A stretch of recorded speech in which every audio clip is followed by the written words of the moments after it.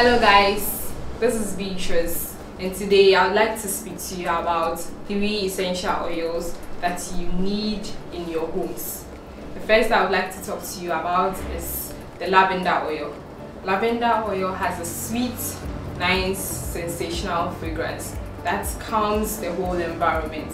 It is very good when you use it in your cleaning activities at home.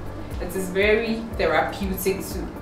After a long day work, you come back and apply it on your forehead, you massage and it calms you. Another oil I will talk about is castor oil.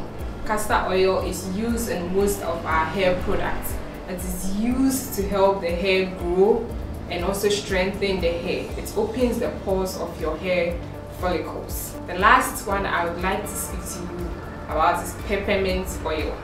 Peppermint oil has nice sensational feeling.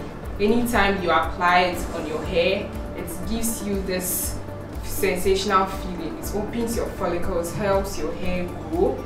It is also used to help with cold, catarrh.